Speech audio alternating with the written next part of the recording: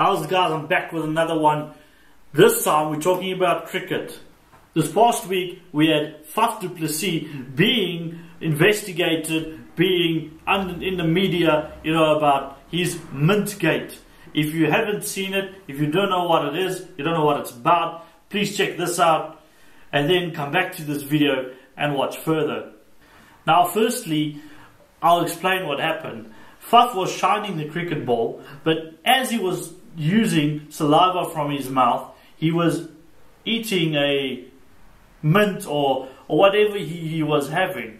Now for cricket players to play a test match, to be on the field the whole day, you need to take some sugar content, you need to be ready to be in the sun the whole day. So I think this has been happening, let's say, for the past 10-20 years. Players have had stuff in their mouth when even shining the ball or when on the field or whatever. So I personally think it's bullshit. This whole thing is just a makeup for I don't know, maybe the Aussies are very sour against us. Maybe the Aussies are already mad at us for whipping them on their home turf. I don't know. It's really sad to see that something like this happens. It takes the shine away from South Africa having a good series down under, and it just puts everything on Faf. But I must say, he has handled everything really well, even if you see how he talks to the media and even the cricket. Yesterday he scored over 100 points. It just shows that it doesn't bother him. He actually did nothing wrong. Let's be honest. This is a really stupid rule.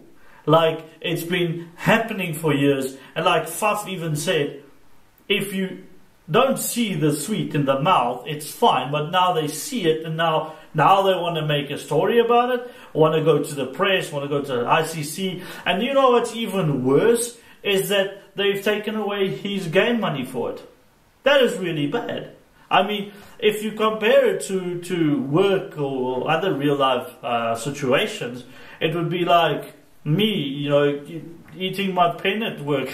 I always hold my pen in my mouth when I'm working. So if my boss just comes to me and said, "Hey, you can't have your pen in your mouth, I'm taking away your salary this month because you're influencing some other thing, maybe the other workers," that is quite stupid. I mean, it's a cock rule. We don't want to see this on cricket, and we don't want to see this from Australia bringing it out.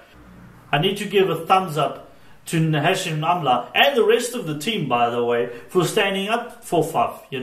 Check this video out from Nashim as he gets nailed by the press. I think they're being hard, but Nashim he kept cool, I think.